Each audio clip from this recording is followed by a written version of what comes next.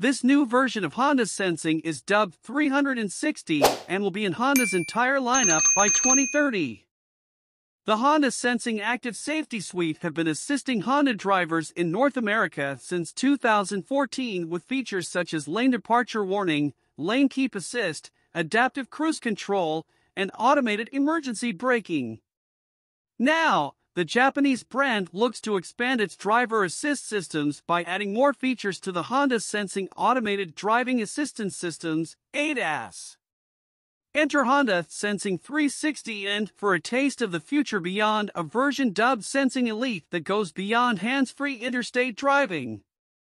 Not only that, but Honda also has the goal of making this updated version of Honda Sensing 360 standard across all of its platforms by 2030.